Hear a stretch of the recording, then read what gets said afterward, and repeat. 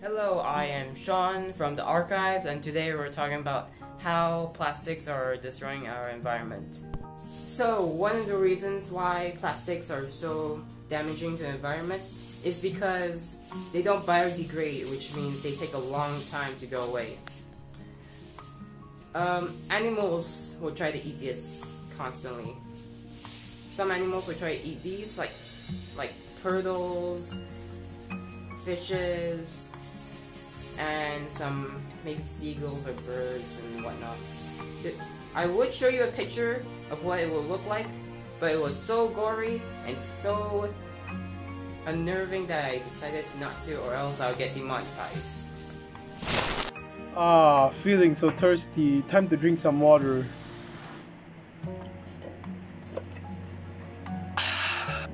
Oh no, I've become girly due to the BPA in this bottle, which is also known as bisphenol A. It's a chemical that mimics the female hormone estrogen. This can lead to an imbalance in the hormones and can cause higher levels of estrogen than testosterone in men. Please don't burn plastic because it's harmful and because it contains polyethylene. When you burn polyethylene, it causes pollution. And pollution causes humans can't breathe well.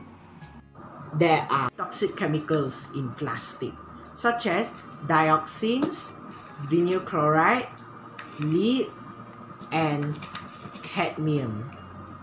Dioxins allow plastic to become harder to break down. Vinyl chloride is found in the air, especially near vinyl chloride manufacturing and processing plants, hazardous waste sites, and landfills. Lead makes plastic only able to convert to other forms.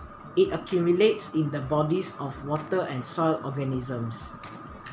Cadmium makes plastic become toxic to plants, animals, and microorganisms. So burning plastic is harmful to people because you know what? It doesn't burn very well and it's non biodegradable. So here what happens if you burn plastic.